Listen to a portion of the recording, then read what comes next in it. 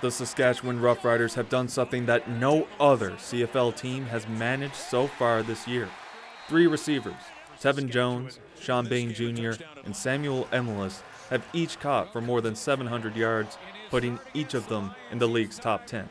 Right now, Bain Jr. also holds the distinction of catching more passes than anyone else in the league.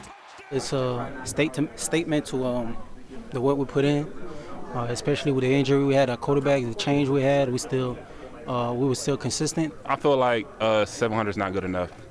I feel like we need some more, and hopefully more yards come more wins. The Riders have been unlucky with injuries, particularly with quarterbacks. Veteran quarterback Trevor Harris suffered a broken knee in July.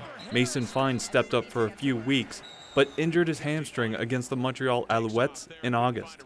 Next up, Jake Dolegala. Friday will mark his 5th start of the season.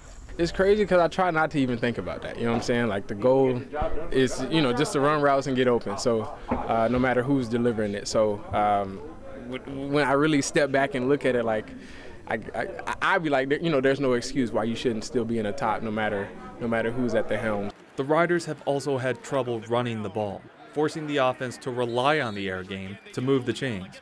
Dolegala says having the trio makes things easier. You know where they're going to be. You have confidence in them.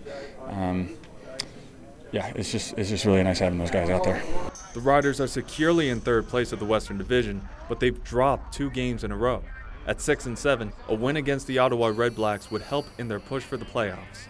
Nicholas Frew, CBC News, Regina.